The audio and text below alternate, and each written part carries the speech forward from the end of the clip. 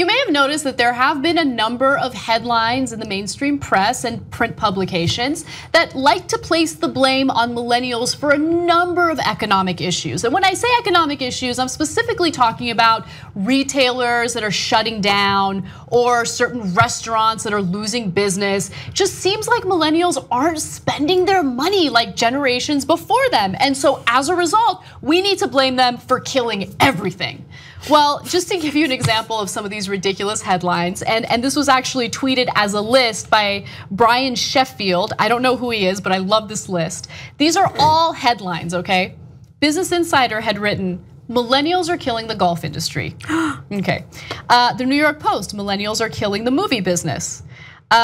Forbes, will the millennial generation kill Home Depot? Yes. KPCC, which I like, Take Two, are millennials killing the running trend? Yes, they are.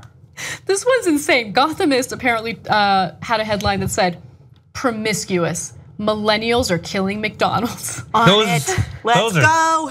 That's just, are you all just saying random words?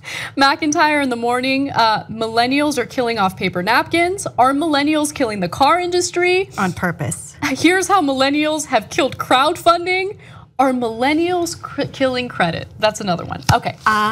Yes, we are doing it on purpose. We're doing everything on purpose. Because we want avocado toast. That's it, that's all it is. I do, I love avocados and toast, but I've never really ordered it because I always feel so stupid. Why? Because it doesn't make sense to me to get avocado toast. Toast has butter on it. You can do butter and I'm just being not a millennial, like that's butter. it. Okay. I am technically, but I'm on the border. I don't know, I love avocados with a spoon. Yes, the answer is we'd rather splurge on things that are empirically less expensive than houses and golfing outings. Right, so that's one of the big issues, right? So if you guys notice, major retailers like Macy's, Sears, all those companies that have been around for a really long time are losing business and their stock prices are plummeting. Millennials are also much less likely to invest in the stock market. And so it's just interesting to see how these stories are being covered because look, I think that it's a symptom of the economy that we've set up, which tells people over and over again, buy, spend, spend, spend, go out, spend your money, right? Stimulate the economy, you need to spend your money. And so economic growth is very reliant on that type of activity. And obviously for anyone who's been paying attention, millennials grew up during a time when, the recession was a huge reality. They saw their family suffer as a result of that. They have personally suffered as a result of that due to underemployment or unemployment. They're also dealing with student loan debt to the tune of an average 30,000 per person, right? So these are all factors that play a role. And so when our elders ask the question of, why aren't they buying homes? I had a home at that age. Yeah, buying a home is obviously very, very difficult in this current climate, especially when you consider the fact that, our wages haven't kept up with inflation. We do have more debt than previous generations. And when we do have a little bit of disposable income, when we do want to spend some money, we don't want to go to Applebee's. We don't want to go to TGI Fridays. No offense. Speak for yourself, dude. For other reasons as well. For other reasons as well, but more importantly, that disposable income is finite, right? And it's obviously so precious. And so if you're gonna go out to eat, you want it to be a special experience, right? So that's another example of this misunderstanding between generations. Right, and what you just said is not that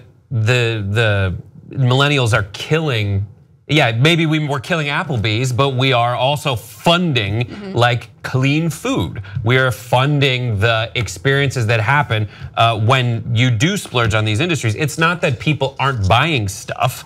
People are buying stuff. It's just that the tastes have changed. And that's a circular argument because times change and you're blaming that essentially. That's like saying the greatest generation killed the telegraph.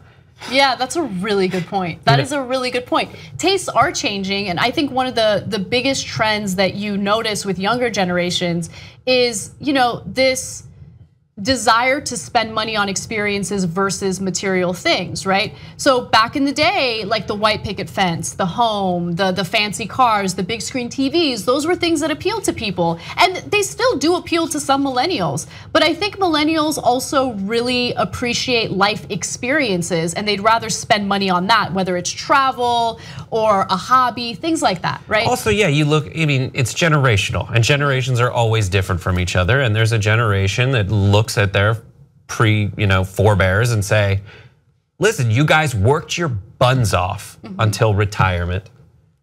And did you give yourself the opportunity to enjoy life?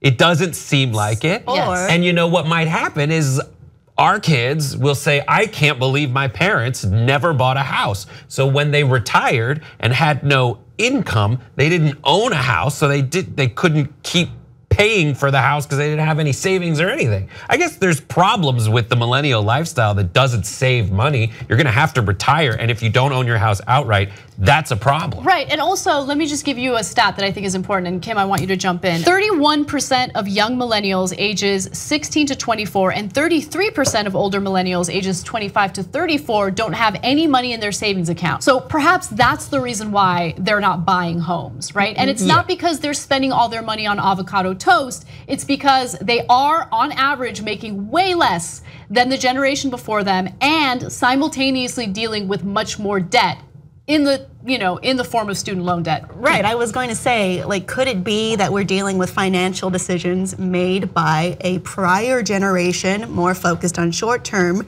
and we have that as an effect on top of changing tastes or changing times, which is inevitable, no matter what the financial situation you grew up in during a formidable part of your life, or a part where you could be earning money or being severely underemployed. Exactly. I still want to figure out how to do all that stuff, though. I want to own a house. Yeah, That'd we be awesome. all do. But then I have to take a job where I stop just like wearing the same clothes every day and complaining about how people don't like millennials. Yeah, it's not an easy thing to do, especially if you live in a major city. And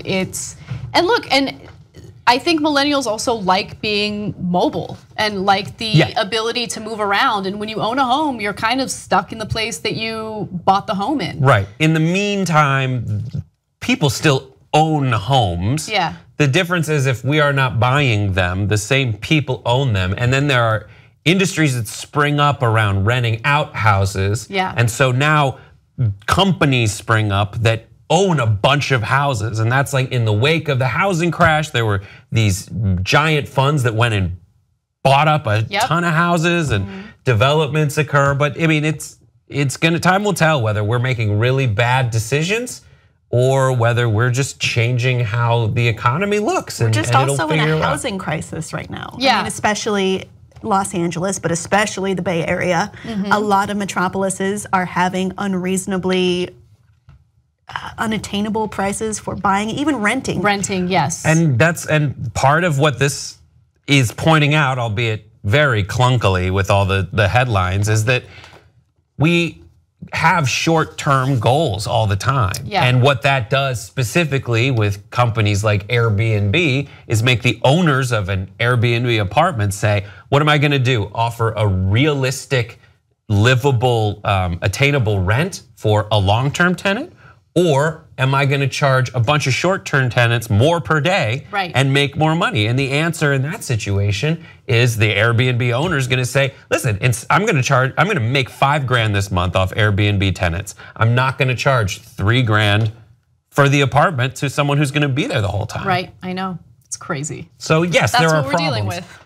You don't like ads? Well, I hear you, brother.